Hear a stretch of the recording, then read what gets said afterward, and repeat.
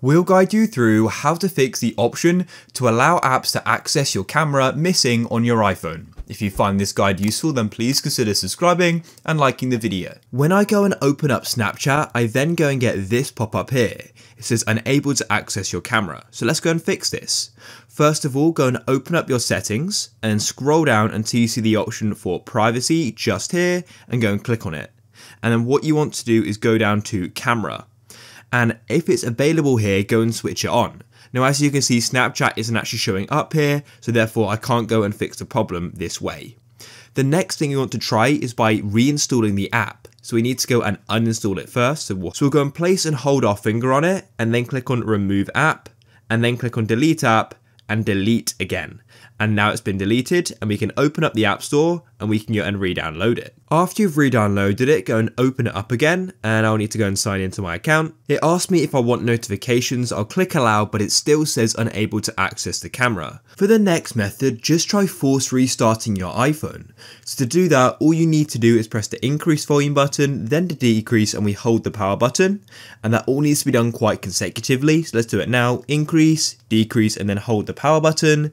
And you'll then see this screen here. Keep on holding the power button until you go and see the Apple logo. So your phone will shortly go black like this, and as soon as you see the Apple logo, then let go of the power button like so. After it's restarted, then try opening up the app again and go and seeing if you then go and get the pop-up, and you can always go and check your settings for it as well. Then the next thing we can try doing is resetting our settings.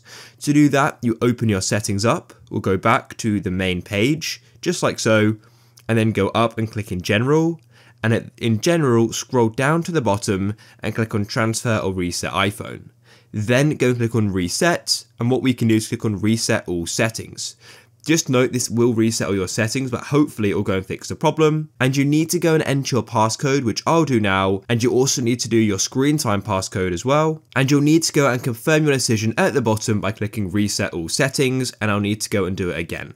So make sure you are sure you want to do it, and it will then go and start. My phone then went black as it was turning off, and you'll then go into the Apple logo again, showing that it's starting up again. After resetting your settings, then go and open up Snapchat again like this, and hopefully you'll go and get this pop-up here which says Snapchat would like to go and access the camera. And you can then go and press OK, and hopefully that will then go and work, and you can then allow access to the microphone and notifications as well. But just remember, because we reset our settings, we'll need to go and join our Wi-Fi and things like that again, and a few other things will need to be set up, but you have gone and fixed the problem.